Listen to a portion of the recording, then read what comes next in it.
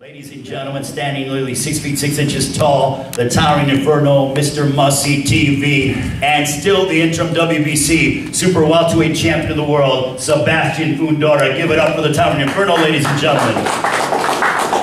How you feeling, Jeb? Feeling good, feeling good. Thanks for everybody for coming, supporting me and my sister. You know, it was a very successful night. Well, it wasn't. Before we get to the media for questions, it was a long day. Sebastian, you were, I think I saw you on the shuttle coming to the arena at like 1:30. I mean, you were not fighting till 8:30, 9 o'clock, but you came with your sister, you watched her prepare, you were there ringside watching her fight earlier in the afternoon, then you went ahead and handled your business. So credit to you for being such a proud brother, and your sister was cheering for you as much as you were cheering for her in the fight. I love seeing the Fundora family. With that being said, I will turn it over to the media for questions. Who's got the first question for the Fighting Fundora family?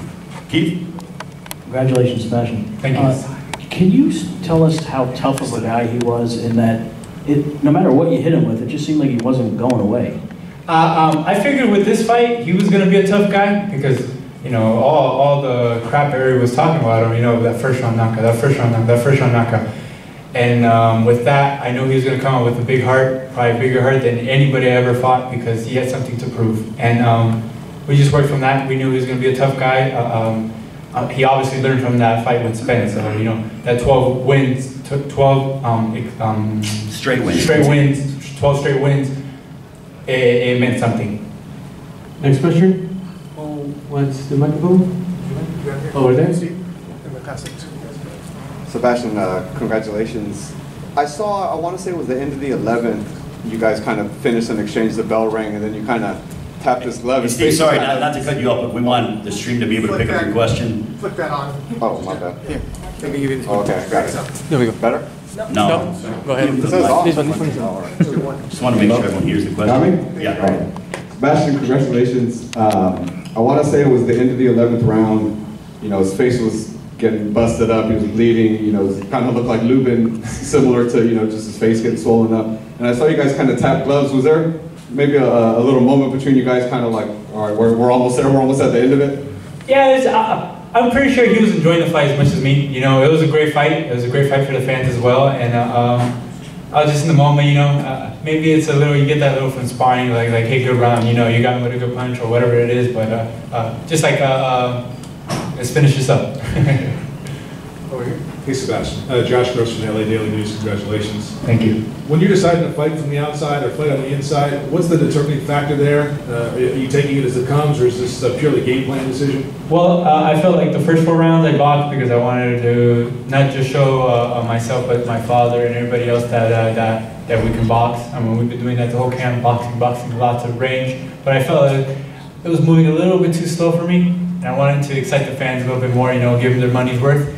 And we went in there, we banged, we did the normal towering inferno style, and we got the fans riled up, and yeah, we got the jump in. Hey, Sebastian, Miguel Maravilla with Fight News. This was obviously, it was a hard-fought victory, going the distance. He gave you everything you wanted. What do you want next? Who do you plan on calling out? Of what we are, the WBC mandatory, you know, but the winner of Charlo and Sue, hopefully, or any of the top 10, I'll take any of them. And Gabriela, how would you, first of all, congratulations, how would you assess your performance and how impressed are you? Very impressed. I think it was a great show. I gave the fans fireworks like I said I was going to do all week. Sebastian did great too. He put on a great show, closed the night spectacular. So it was a great night. It was a fun night. Raise your hand if you have questions for the Fighting Fundora family. Go ahead. Hi, Harrison Campbell with Fight Club. For the both of you guys, obviously you fight on the same card, both keep your undefeated records, and you're fighting close to home. How special is this win for the both of you compared to some of your previous? Very, very special. I felt not nervous for this fight, just more jitters, you know, because we're closer to home. We're in Southern California. All our fans are here. I'm pretty sure I heard a lot of people yell at Coachella. And, you know, I was like, oh man, there's a lot of people from Coachella here. So it's just a great feeling, you know. I get like emotional when I'm walking towards the ring because it just everybody's here for us, you know, to support us, and we started so small, and to be where we're at. I'm headlining right here on Showtime TV, you know, it's a dream come true. Yeah, like saying what he said, exciting, almost surreal moment. So where you don't realize until you're on that ring in the stage. So and everybody's kind of just clapping and cheering and shouting your name. So it's exciting, and just thank you to the fans that came out to support us. Got questions for Sebastian Fundora? Sebastian, yes. wherever you're back from Las Vegas. 2 questions. One, at any point did you feel that you were close to stopping him? It looked like the commissioner at one point was taking a very, very close at him. Ringside, we're thinking like, oh wow, he's getting close to being stopped. Did you ever sense that? I did actually, but well, he pulled through, and he finished the fight, and hats off to him. Second question is, what is your assessment of the referee? I know that he kind of got into the fight. I believe he said that the corner should be fined on Ocampo's part because of the water on the ground and the ice. But what was your assessment of all that? Well, he does his job always. You know, he's one of those celebrity referees. You know, but he's always doing the big fights, so he always makes the right calls. I have no judgment on his work. You know, if he says he's the one commanding the ring. So, you know, I'm never really going to say anything about the ref. The ref does his job, and I do mine. Good answer. Who was it?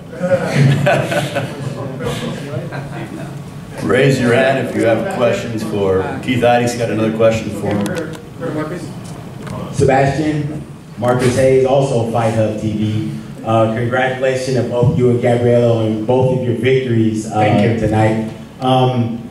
I watched an interview of you guys this past weekend, and you talked about the lineage of your family fighting. Can you briefly tell us all about that and what it means to both you and Gabriella? Well, it's a big factor in our life. It's probably the biggest thing in our life. You know, we've been boxing since we were little. We've been around boxing since we were little. So, you know, without boxing, I think there's no Fundora. You know, it's that extreme. So, you know, it's just everything in us. You know, it's in our blood, and we're gonna be here for a long time. He said all the words.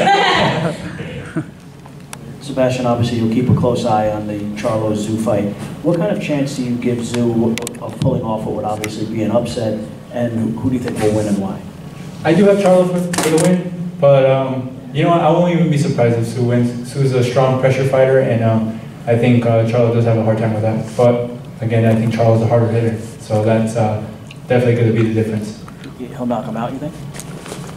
Yeah, I think so. I think he can. I'm not saying he is, but I think he can. Thanks.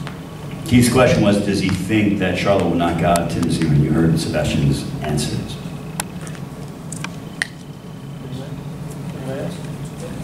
Okay, one right here.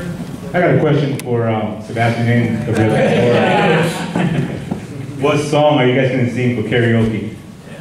Alright, I might go-to song, Cruel Summer by Bananarama, or Dream On by Aerosmith. And I don't sing until everybody starts like getting tired, so they don't pay attention to me no more. Virgil Ortiz tweeted that you came out to Metallica. That's a guaranteed W. You got the win. What do you think about Virgil and just you like Metallica? You like rock metal? Just give us a little bit of. I love rock. I love heavy rock. You know, that's something we always train with. Shout out to Virgil. You know, he's a future world champion and super or welterweight. You know, a strong fighter. We got final question. Okay, Charles Steele, Intelligent Boxing. Congratulations, Sebastian, Gabriella. How does it feel when you have to watch your sister fight on the night that you're headlining? And also, do you two have any mutual goals in the sport of boxing?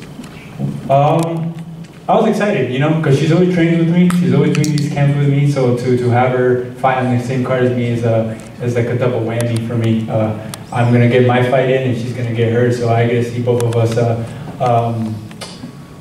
you know, compete. You know, and I'm pretty sure she has the same motivational or whatever as me. You know, she wants to become a champion, just like me. I'm pretty sure she wants to be a multi-divisional champion as well. And that's what I want to do. You know, we'll see what the future holds for us. right, we have one final question. By all means, go ahead and ask your to Fighting Fundora family. Sebastian, first of all, congratulations both of you. Omar Godinez with Fighter's Voice. Thank you. How do you feel a fight with you against the winner of Charlo and Zoo will go?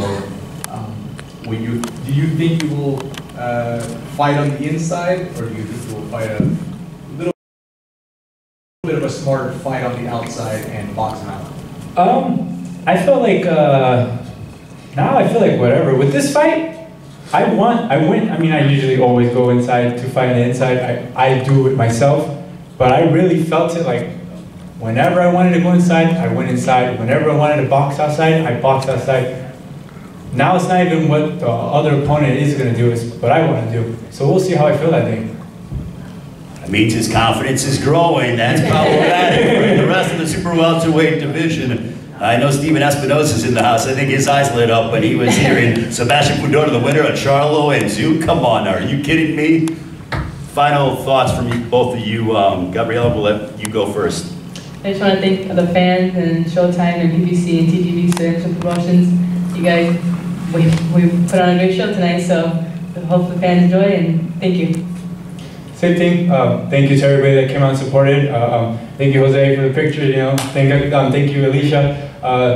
You know, and thank you for everybody, the PBC team, Samson as well. Thank you always, Samson, and thank you to my father, my mother, Coach Ben, of course, and everybody else that helped out. Sebastian and Gabriela Fundora victorious here tonight at Dignity House Sports Park. Sebastian Fundora's second straight main event, and still the interim WBC Super Welterweight Champion of the world, Sebastian Fundora, and his sister, Gabriela Fundora. Thank you so much for watching Showtime Championship Boxing presented by Premier Boxing Champions. So long from the War Grounds here in Carson.